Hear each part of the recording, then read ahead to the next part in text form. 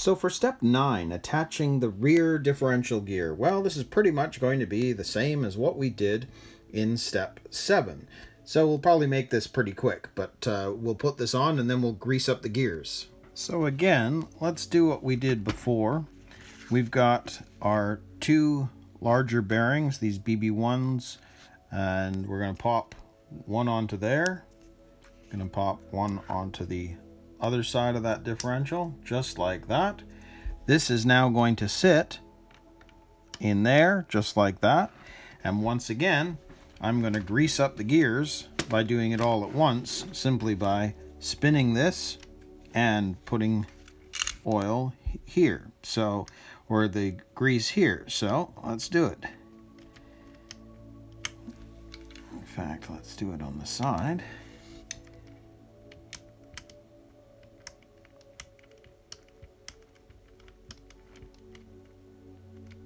And what I like about doing it this way is just that it's greasing up everything at the same time. And everything's in place, so you got to see that it's all working fine.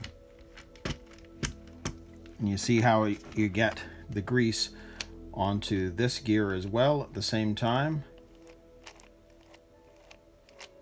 So that's looking good.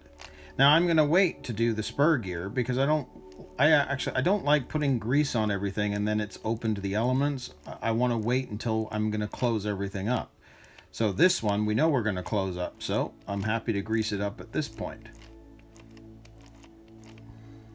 But there we go. I'll just, for good measure, just pop a little bit more in there. Don't need to. I think I've got enough in there, but there we go.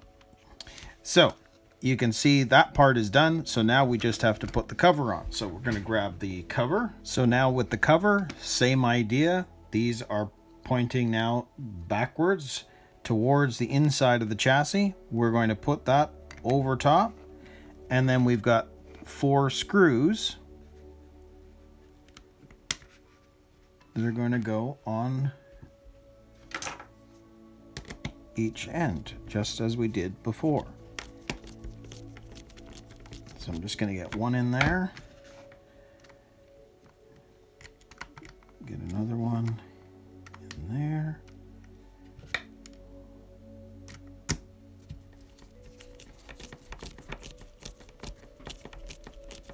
and then I'll get another one. Oh, we'll put this one here.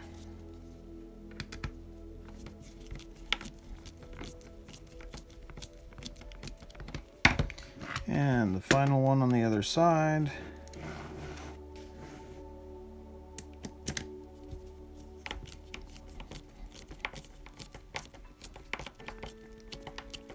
Okay, so now I'm still going to go back and forth, make sure that it all fits. Now the nice thing is, because this is now on, this isn't going anywhere. So it's not going to fall out anymore.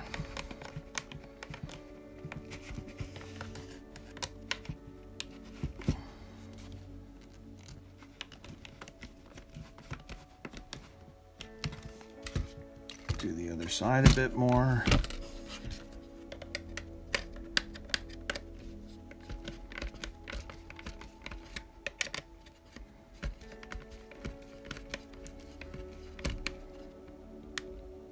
There we go.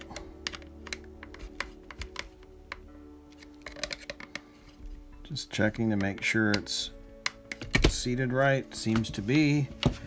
So do this on the other side, get it all the way in, and lastly get this one in.